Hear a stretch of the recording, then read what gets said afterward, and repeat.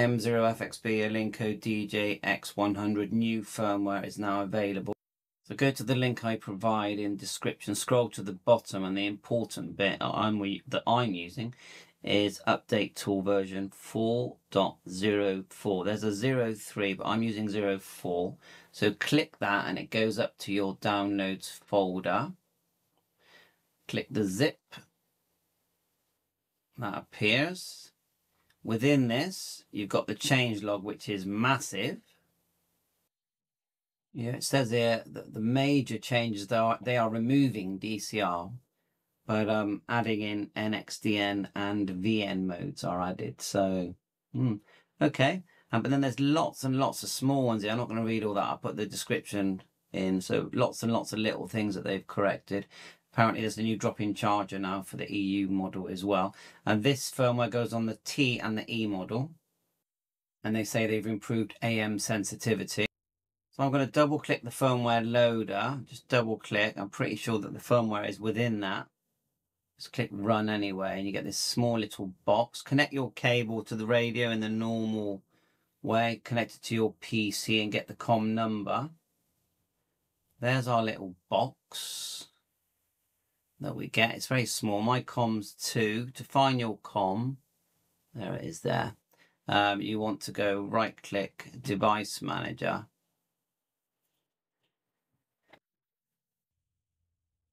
Just do that again. Right click device manager. And then the COM. Scroll down on the left and look for COM ports. Let's see there, port, double click, and I'm down. It just says USB device COM2.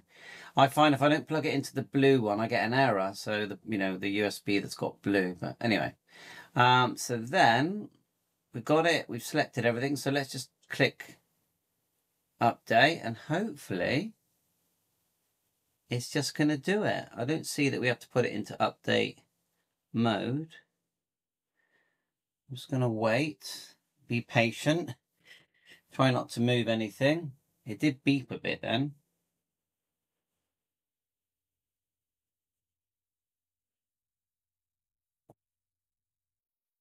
Oh, I got an error, so I just do it again. And if that don't go in, I'll try the other one.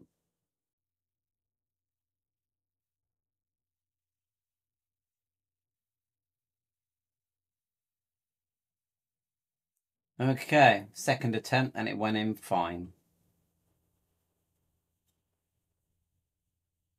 Let it do its thing.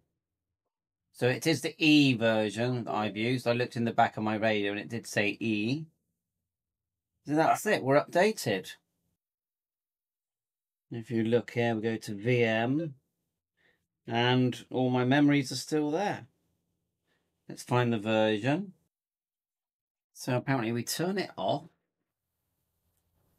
Hold down the top button and turn it back on.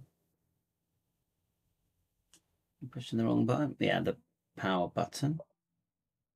And that should give us our version. There is a 400.04, so we've got the latest version there, as you can see. Now there are further downloads. If you look here, there is a position viewer software. And that works with your GPS, I believe. I'm pretty sure I made a video, but it's been a while since I made that video. So I'm just going to run it for fun. And also, there's another one I'm seeing down there. That's an editor. So basically adding memory channels using software. So there's our position view. I have used this. I recognize it. So once set up correctly, I believe you do just connect the COM.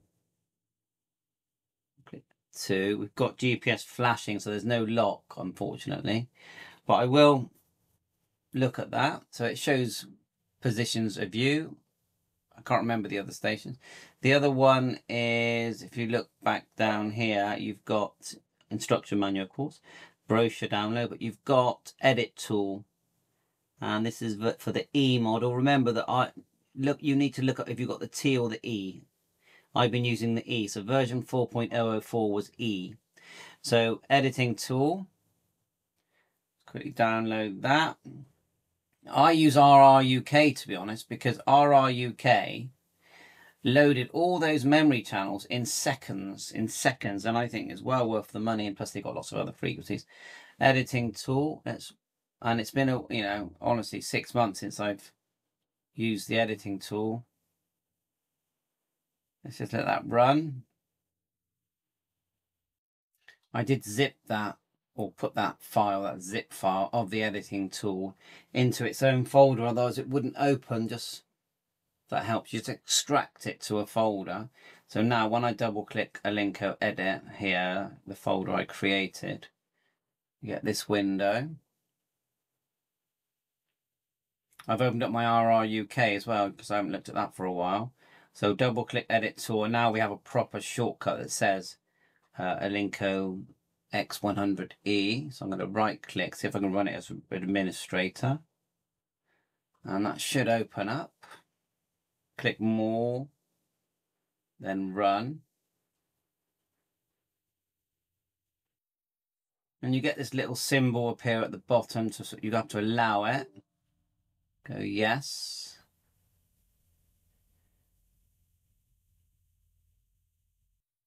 I'm not sure why it won't open, but anyway, I'll go back to it. And then we've got, this is my RRUK. Let's see if this one connects. COM2, make sure the cable's connected. Connect and start. That's because I've got it connected to something else. Let me just do that. This is what the RRUK looks like when it opens. And you just select here, say airports. And if we click Blackpool, it puts the frequencies in. Then you could just go to, say, marine, add some more, VHF. And you could do some amateur. And it adds them in. Like say 44 meters, 6 meters, 70. And then you just click program and it just puts them into the memory channel. And it takes minutes. And here's the memory channel just here where it let me go into memory when it's connected. And then they're just all there. Okay, and look. So, you know, you decide airband, marine band, DMR, D-Star, Fusion, NXDN. It's just never ending. Not that I ever hear anyone using NXDN, but everyone seems to want it. The editor. So it's possible we have to factory reset it to make the new editor software work, but maybe not. But I'm going to do it anyway because we have just done firmware. So all you do is press the top two buttons just there on the side while turning on. So turn it off with the bottom button. Press the top two, and then it's quite fiddly doing this. So top two and then turn on. Hopefully we'll get the, yeah, reset all message. Turn to the left, and then we're going to press set. Of course, I'm going to lose all my memories and everything, but it's fine because I want to have another go at RRUK,